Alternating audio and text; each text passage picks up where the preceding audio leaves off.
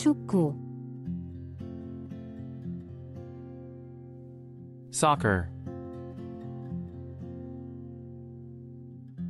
저는 친구들과 축구를 하는 것을 즐깁니다.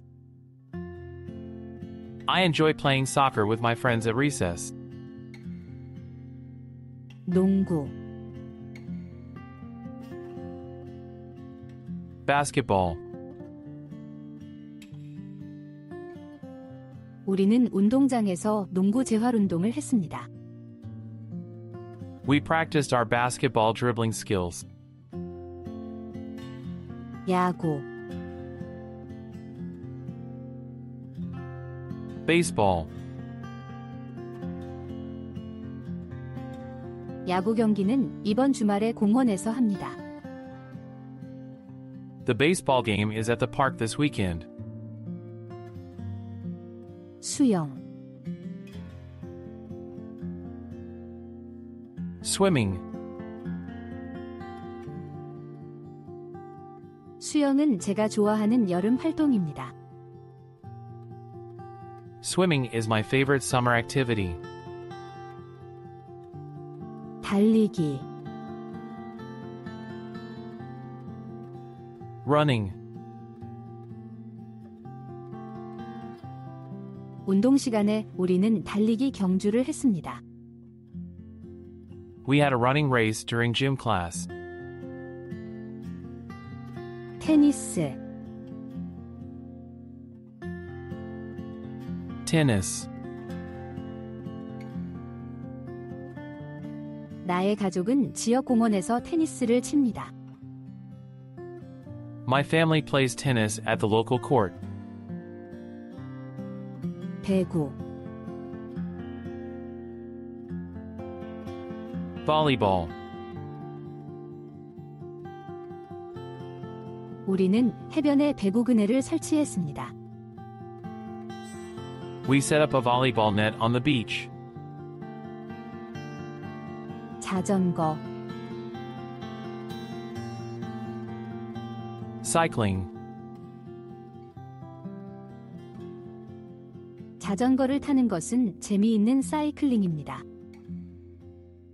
Riding a bike is a fun form of cycling. 체조,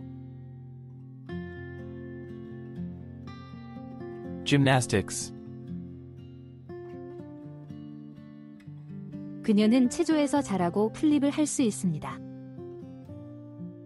She excels in gymnastics and can do flips. 축구, Hockey.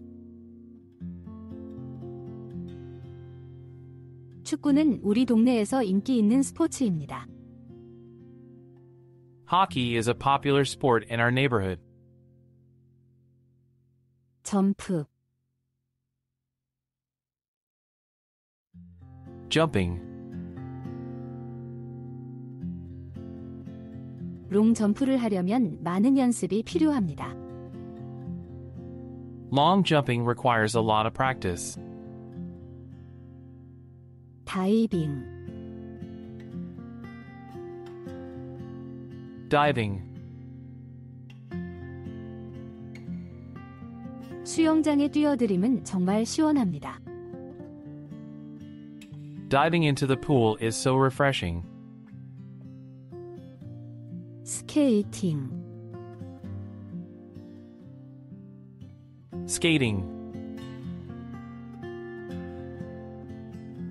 아이스 스케이팅은 좋은 겨울 활동입니다. Ice skating is a great winter activity. 스키와 Skiing.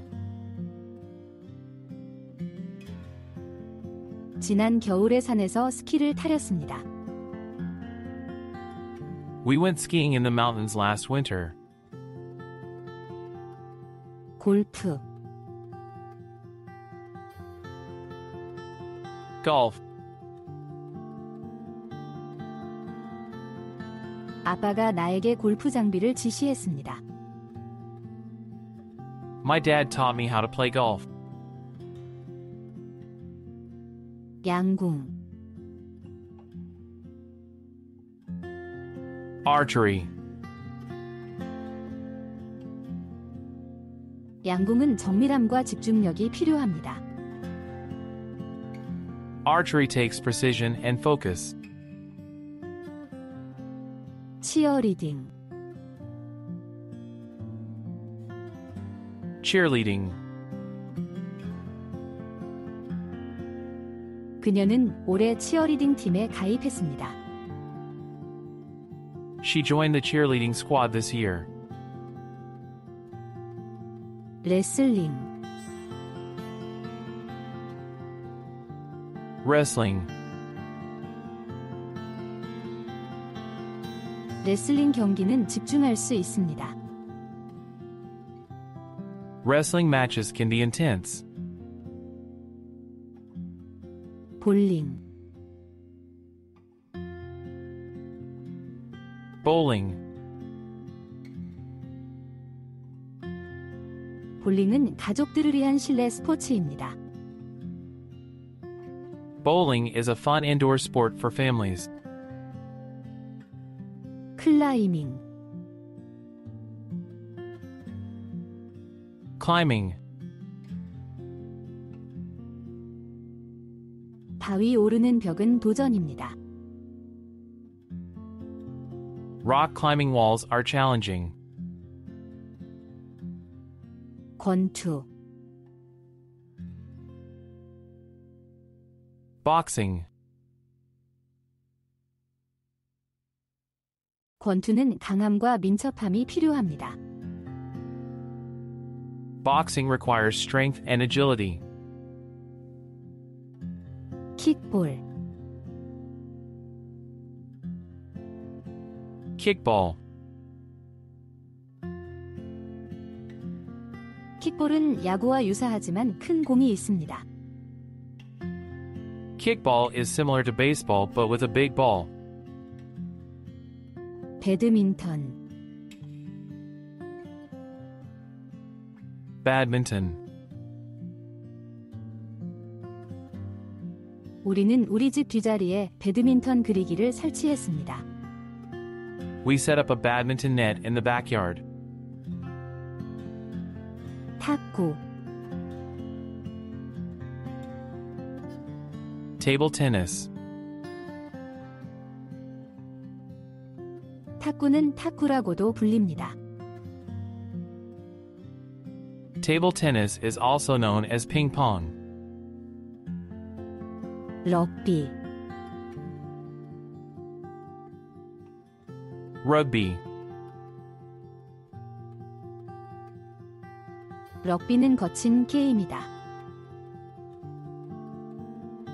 rugby is a rough and exciting sport,